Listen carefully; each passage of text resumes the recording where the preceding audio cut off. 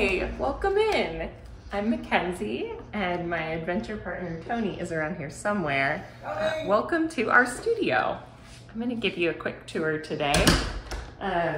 We're just in the middle of working on some books and illustrations and art, but I wanted to let you know something before we get started. This isn't our everyday studio. Tony and I actually just got married, and we are on our honeymoon in the desert in Utah, and actually, we're both used to doing a lot of mobile art and working remotely, and so we figured we'd give you a tour of our honeymoon studio today.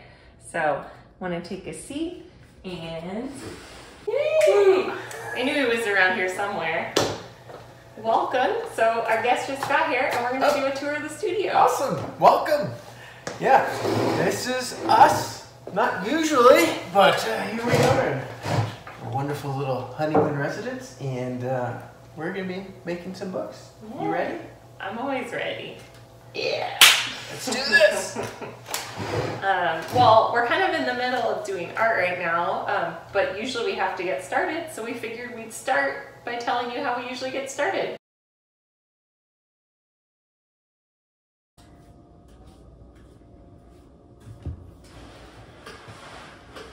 Hello. So I'm here today to share with you kind of part of my process and how I work, and a huge part of that is how I get started. So I usually try to find a wide open space, clear my thoughts, clear my desk, and I'm going to share some of the things that I always have with me, if at all possible, when I'm working. First, I usually grab my laptop or my phone. I love to look up visual reference. I am also an obsessive note taker, kind of doodler, and I feel a little bit of less pressure with lined paper. So I have that and some pens, just easy to reach. And I am left-handed, so I always keep that on my left side. Something else that I love to have handy when I'm thinking about illustrating is Tony and I have these handy dandy templates of layouts we use. And we'll do thumbnails, and thumbnails are simplified, smaller versions of the illustrations we're gonna do. But this can be really, really wonderful for me to stay focused on the overall, like, is the overall image successful, and what's the simplest version of that? So love to have those with me as well. I also love to listen to podcasts while I work, and Tony likes a little more silence or different music, so always have my earbuds. I then will also use scratch paper. Let's see, this has some stains on it. Here's a sketch of a previous character, but Tony and I are very into using what we've got. I almost never work without an iced tea.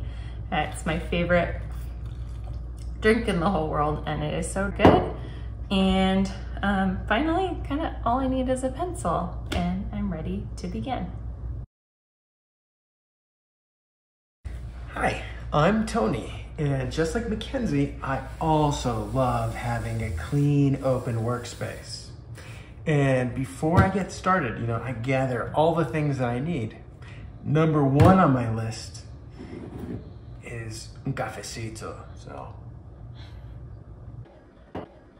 And even though I do most of my work on the computer for the final illustrations, I have to have paper and pencil in order to kind of generate ideas.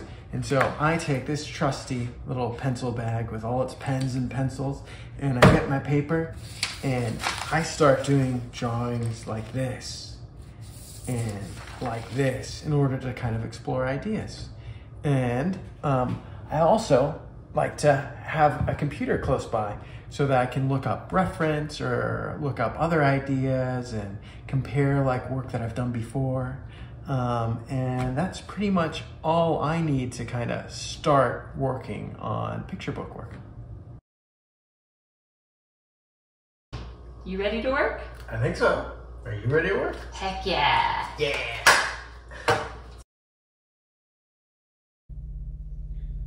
As you can see, it takes a lot of work to make a picture book.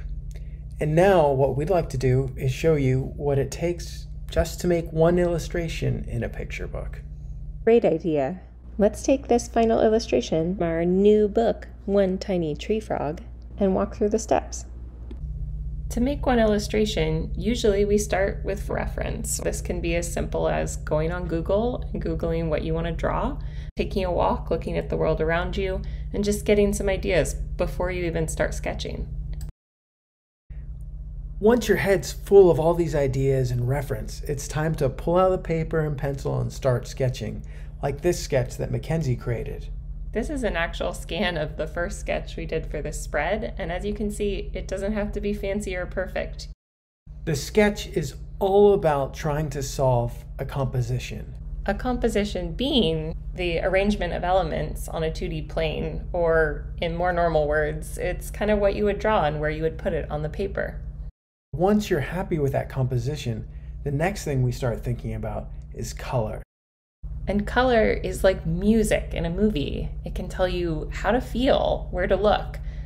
And to create this color composition, we worked in Photoshop to digitally illustrate, but you could just as easily create this with crayons. So what's the final piece of the puzzle? We use the reference, the sketch, and the color version to get to the final illustration, like a map guiding us. It's about taking this color composition to final, about adding the richness of detail of the natural world into this illustration. And this is where Tony really stands out. His incredible eye for naturalistic detail brings every one of our final illustrations to life. I feel so lucky to work with him, and if you buy our book, you'll see every illustration has his tender, loving care and fingerprints all over it. Thank you, mi amor. Even though the final illustration is the only thing our readers will see, each of the steps that we took to create this image are just as important as the final output. Before you go, please enjoy a sneak peek at and some fun facts about our new book, One Tiny Tree Frog.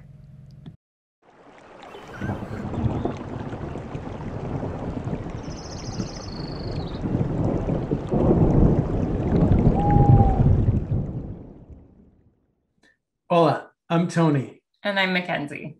And we are the creators of One Tiny Tree Frog.